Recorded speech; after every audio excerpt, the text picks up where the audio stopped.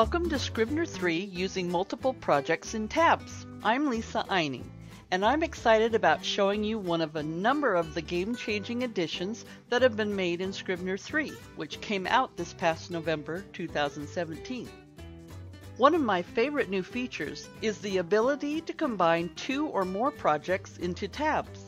It's not something that has been pointed out by the Literature and Latte website, it's not found in their tutorials, and it's buried deep in the Scrivener 3 manual.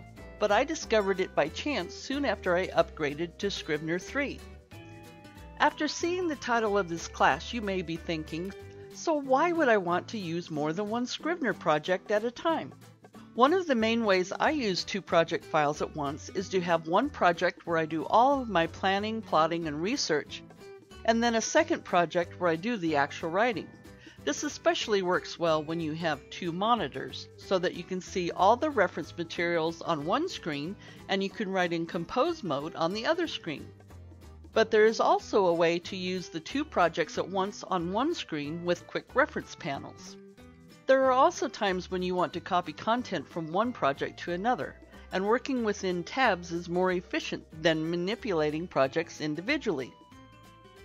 This course will cover most everything you can find in the Window tab, with the exception of the layouts, because that could be a course all by itself.